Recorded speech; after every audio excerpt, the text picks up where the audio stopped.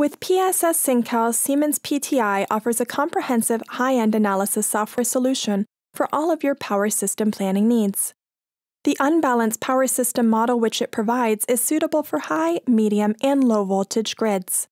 Trust in PSS SINCAL for a complete range of modules covering the design, modeling, and analysis of electrical as well as pipe networks.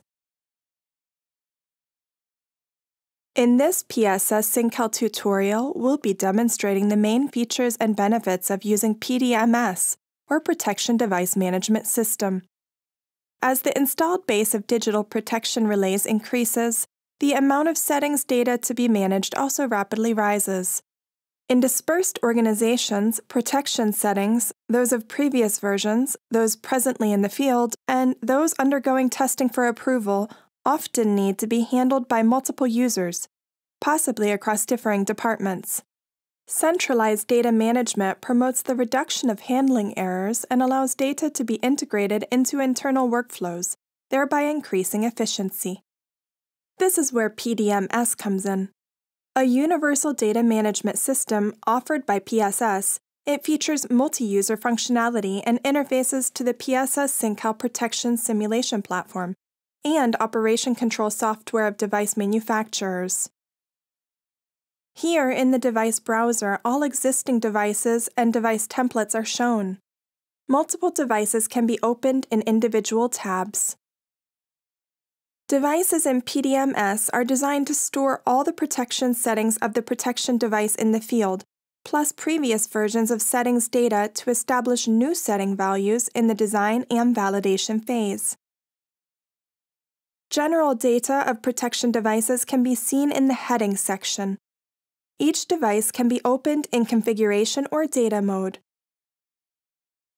Configuration defines a structure for the settings data, and data contains the actual setting values. This allows protection settings to be broken down into user-defined subsections of settings and makes it easier to manage a large number of settings by grouping setting values that belong together. This can be seen in each protection function in a digital protection relay with multiple protection functions. Click inside to see the individual setting fields. The configuration defines the type of data and the valid setting range. The valid setting range is then automatically applied in checking the validity of setting values. Switch into data mode to see the current setting values. To simplify the creation of new devices, PDMS provides the template concept.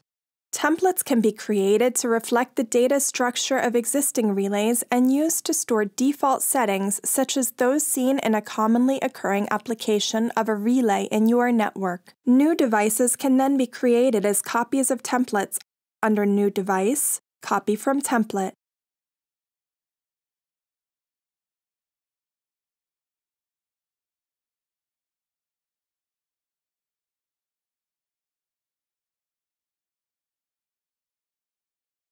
Choose the template you'd like to copy from the list of existing templates. Choose the methods to be copied, as well as the setting group. The user management for the multi-user database can be configured under Extra, Options, User Administration. Here the accounts for each user can be defined. A password can be set for logging on from each account. To facilitate the internal workflow, PDMS user management allows users to be assigned a role, which defines access rights such as read-only. Users are also assigned a permission to approve specific steps of the workflow. This allows data to be stored centrally and makes it available to multiple users across the organization, while maintaining limited access. In extended data, PDMS provides a central solution for the uploading and sharing of protection device-related documents, such as device manuals, test reports, and other internal documents. For the simple data exchange with device parameterization software, such as DIGSI for the Siemens Supertech family of devices, PDMS provides import and export functionality. In the case of DIGSI, import and export of whole XML files, setting values only, or updates to existing XML files are all possible.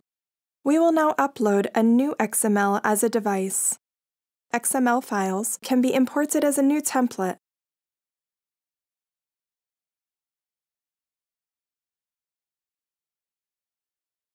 The new device, Device 4, has now been created, reflecting the structure and data contained in the XML. Devices in PDMS can be connected to devices in the PSS SINCAL network model. Data exchange between the two systems can then be automated. In this SINCAL network, an overcurrent protection device of the type 7SJ631 is already modeled. Under Master Resource, a global unique ID can now be generated for this element. This GUID will be used to uniquely reference this device. To make changes, first unlock the device. This prevents conflicts in the multi-user database. In the basic data of the device in PDMS, the GUID can now be entered in the MRID field. The two devices are now connected at the device level. Not all setting values for the digital relay will be needed to configure the SINCAL device, which is modeled as a generic protection device. The setting values which are to be exchanged will need to be specified. This is done in configuration mode. Predefined keys can be entered to specify setting fields in the SINCAL protection device, thus forming the connection at a setting fields level.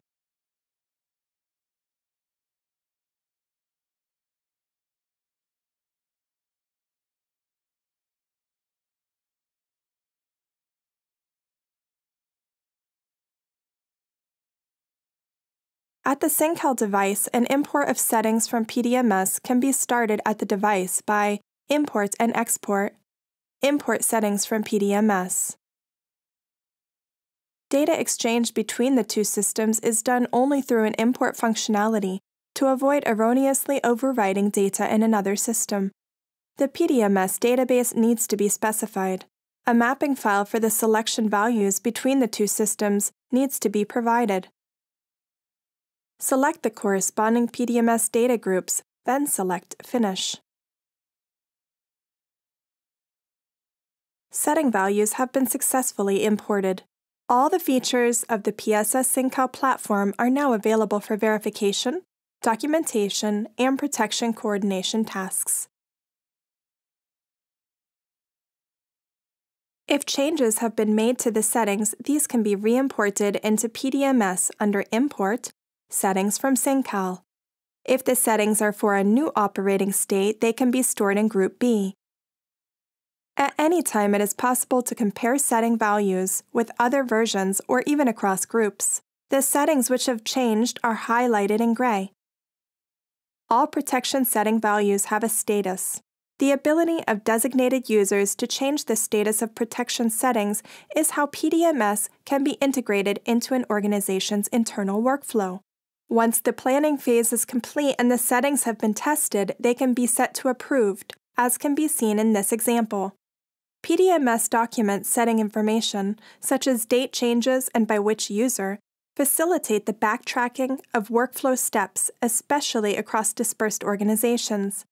Now it is possible to export the approved settings in the form of a DIGSI XML file for configuration of the device in the field. As a professional data management system, PDMS is the best way to centralize important protection settings data, which might otherwise be spread out and repeated across your organization. With its multi-user capability and integrated features to support your internal workflows, PDMS can greatly improve efficiency and reduce human error. This has been a demonstration of the PSS SINCAL PDMS module. If you're interested in further details, feel free to explore our website or contact us directly.